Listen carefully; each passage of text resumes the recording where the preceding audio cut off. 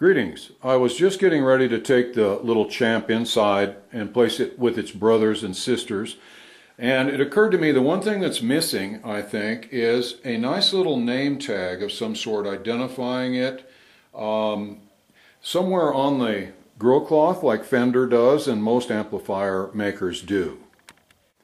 Now I know you can go to these computer art stores or places that engrave plaques for bowling trophies and things of that sort. But if you made the amp all by yourself, why not make the plaque yourself too? And I've developed a way to do this easily at home. First step is go to your computer and using like Microsoft Word or WordPerfect, design your nameplate. Do your artwork, crazy fonts, whatever you want, and then be sure that it's in a nice bold print and that it's exactly the size that you want for your nameplate. Next step is print it on your laser printer.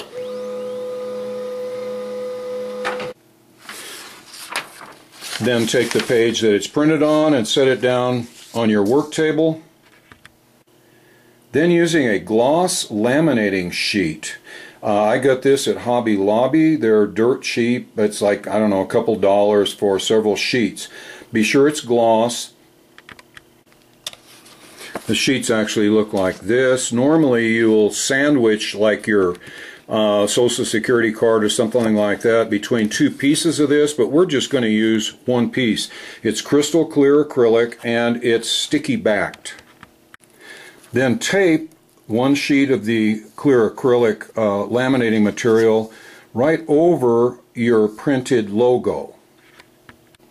Then place that piece in the feeding section of your laser printer with the laminated side up, exactly as the paper was oriented when you first printed it. And then print one more time.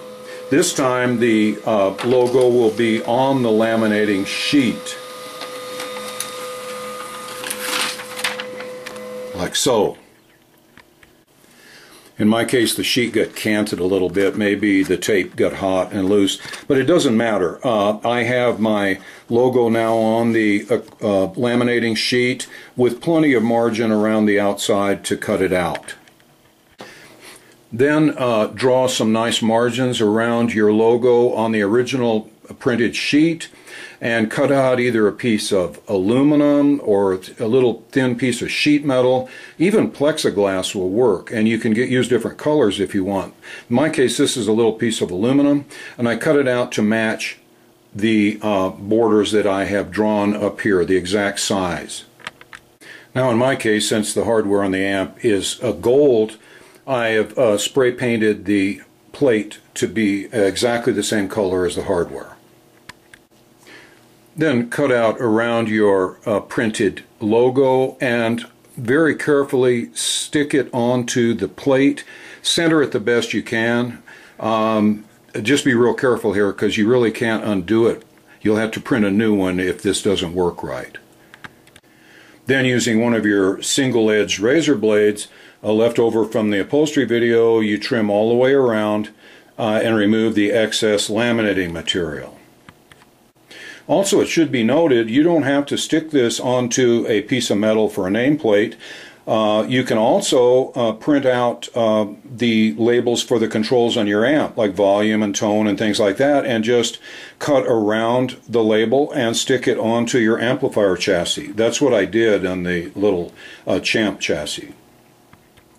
Now, if you anticipate a lot of wear and tear on the front of your amp, like ladies' underwear and beer cans and other things being thrown at you, you can cover this little tag with another layer of the laminating material or a piece of that UPS clear tape. Just be real careful you don't get any bubbles, and then just trim around the edge and you'll have a fairly bulletproof little name tag.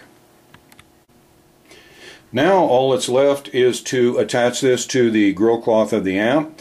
I guess I could have drilled holes and used screws. You can use a little of the silicone glue on the back, a couple little dots, and lay your amp on its back and just set this down where you want it, and be sure it's exactly where you want it because it's not coming loose. Double stick tape, something like that, that will attach it to your grill cloth. And here's the amp with the nameplate installed. I think it's a real nice finishing touch. I hope you enjoyed the video. I really appreciate your time and interest, and I hope to see you again in the near future. Thanks for watching.